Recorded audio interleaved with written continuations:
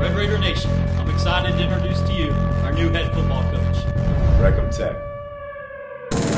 We ride together. It's our time to show this country how proud we are and how special it is to be at Texas Tech. Now he's coming home. Here's a guy that understands Texas Tech. He won there, he's successful there, and now he comes home. Being here now, this is personal to me. This is where I want to be. Attacking on both sides of the ball. Let's attack.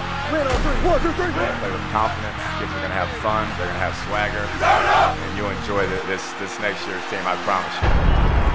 This is why I've always meant to be. And I can't tell you how thankful I am. One last request I have of Kirby was going to see if there's any way possible we could get Cincinnati on the schedule next year. You're going to see a lot of excitement that you haven't seen in quite a while at Texas Tech with Kingsbury arriving.